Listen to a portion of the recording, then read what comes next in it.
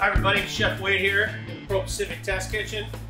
And today we're going to talk a little bit about the Sonic Steamer. As you know, you've got two different levels you can cook on. So if I want to cook a vegetable on the bottom and do some live Dungeness crabs in the top, I can. But today we're going to just be playing around a little bit and we're going to be baking a cake.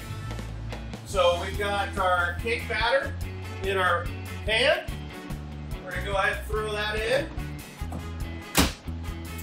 We're going to cook it on medium power, and we are going to set it for 8 minutes.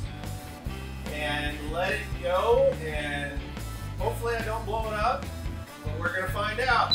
Stay tuned. So our timer went off on our Sonic Steamer. Let's check our cake out.